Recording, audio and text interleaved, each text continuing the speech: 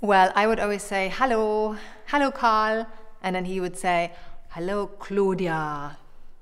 He would always call me Claudia. Hi Vogue, it's Claudia Schiffer here.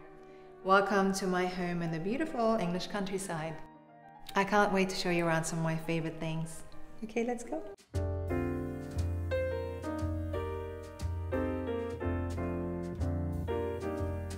This is the house we live in and work in. Me and my husband Matthew, our 3 children. And then we've got also a German Shepherd, Rollo, and a cat called Chip. What's so special here are these very big glass windows. They have this most amazing view. We're in the middle of nowhere pretty much, countryside all around, and you can see like a fox going by every day. So my taste to interior design is a mixture of Scandinavian, mid-century, 50s, 60s, 70s furniture. Everything has to do with something. It's not just randomly put together. For example, I buy art not because it's an investment, but because I fall in love with it. It's the same with the furniture. I sort of buy it because I like it and then I work out the space for it afterwards. Actually, one of the things I love to do often when the kids have been in bed, I sort of start moving furniture around. It's one of my passions.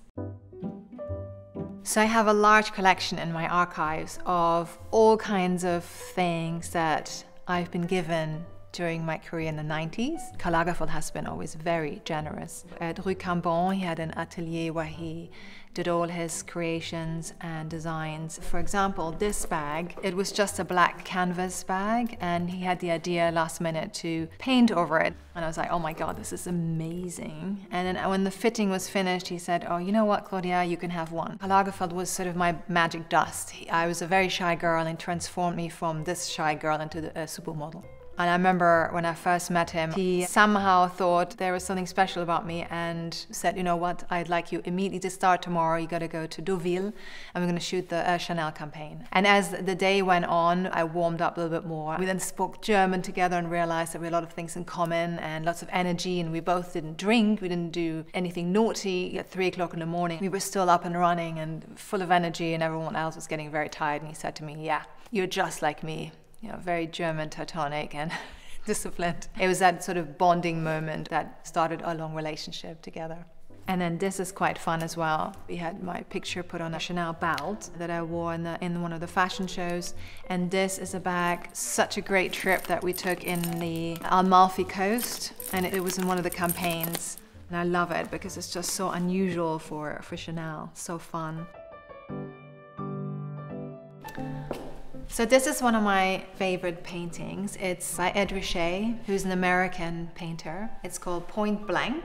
It's a reference to a film from 1967. So I don't have any advisors for the art. I go into an art exhibition or art fair and I see something and I immediately feel a connection to it. I can't stop thinking about it, and you know, if I can afford it, then I would then buy it. Well, anything from Ed Ruscha is really special to me because it reminds me of the time when I first met my husband in Los Angeles. We had met Ed Ruscha ourselves there and we went to his studio and looked at the way he painted, and so that's sort of a connection to me now, so that when I look at that painting I think of that story back then. So we're here in the kitchen, the most important room in the house, where we spend most of our time as a family, and even when friends are coming, everyone is always in this kitchen. I do not cook, but I'm very good at presenting. It's very important for me that everything is in beautiful bowls and flowers and vases, and the candle is always burning. It just makes me feel really good. Another object of my affection, this beautiful butterfly vase. I collected ceramics from this Portuguese company for years, until one day I called them up and said, I'd love to know more about you and perhaps we can do something together. And so I created this collection with all the butterflies. I love the idea of transformation, and a butterfly symbolizes that for me. And so we're lucky we have a wonderful view outside. This is where we have our breakfast and lunches and dinners. Here I've got another object of affection, which is my secret stash of chocolates. I actually did not like English chocolate when I first moved to England. I was obsessed with German chocolate, and then one day someone brought this as a present, and it's the best chocolate in the whole world, I think. It's got really soft liquidy caramel inside. I'm obsessed. German chocolate is still good. This is just a little bit better.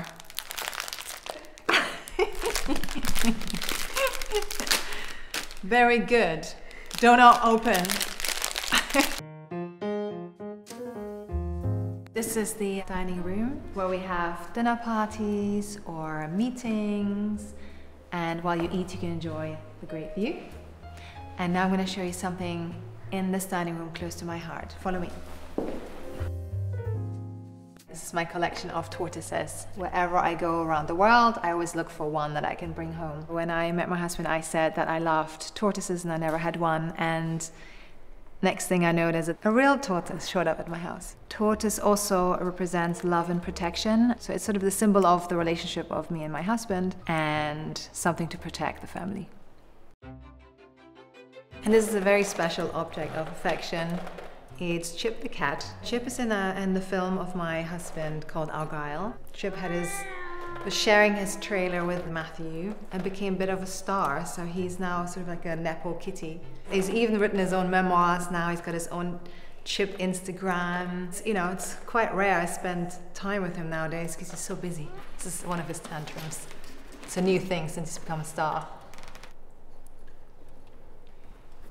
So cats aside, there's something else I really wanted to show you. This is my jewelry box, my favorite rings from Solange. They're all gifts from my husband. And my nickname is Cloudies because as in Claudia, cloudy, but actually like cloudy as in clouds in English. And so there's one here with a scenery with a cloud, and another ring as a cloud, which is me. And then a lot of animals. The first one was the tortoise, obviously. Another piece I want to show to you. This is an English artist, Damien Hirst, and this is a dot painting. The reason why I like it so much is the classic dot painting has a white background, and this one has unusually a dark background. Since the piece has like literally every color you can imagine, I thought it needed a really plain background, and that's why I hung it here, because there's absolutely nothing else besides the plain wooden wall. I haven't counted the dots. That's probably one of those things to do when you have nothing to do, which I never have.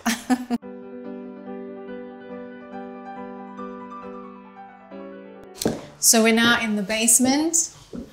This is not your usual basement. It's the place where I work, where my husband works, and where we have a cinema room for work and for pleasure. And now is something I really want to share to you, which is my wedding dress by Valentino, my dear friend. It was designed in Rome by his Valentino atelier. It took them 6 months to do. So when I told Valentino that I got engaged, first of all, he then threw me an engagement party, which was really sweet of him. And so on, I said to him, well, actually, I was going to ask you if you could design my wedding dress.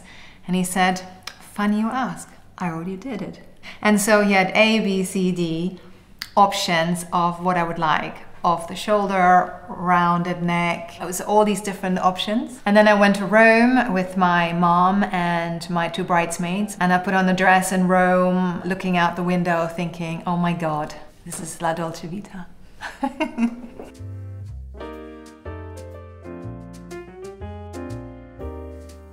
So goodbye, Vogue. It's been lovely showing you all my favorite things. And now one very last object of affection, Rollo.